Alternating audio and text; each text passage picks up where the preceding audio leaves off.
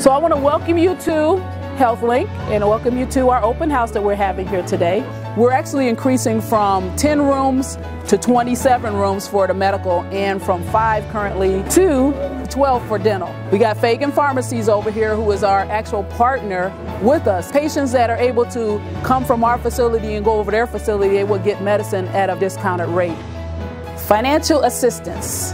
Right here I'm standing in front of a patient checkout room. We have 4 of these private patient checkout rooms. Look here everyone, we have the medical facility for the medical assistance.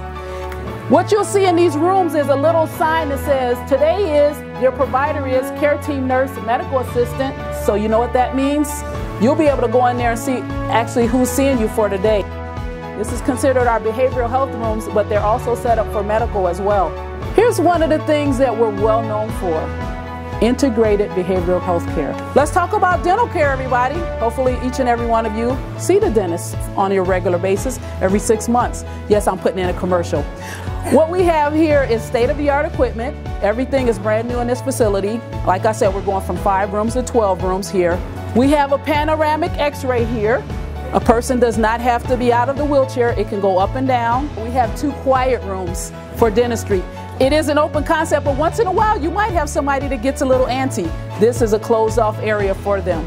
Optometry, this is a brand new area. We don't have that at all in our current facility. That's one of the things that people forego is their optometry when they don't have a lot of money. What we want to do is let patients know that we want to take care of their whole body.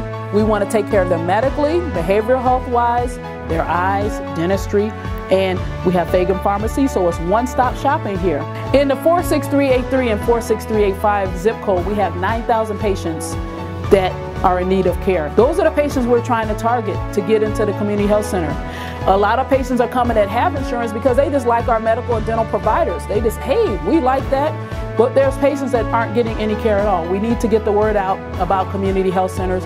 Everybody should have somewhere where they can go to get health care, and it should be nobody left out.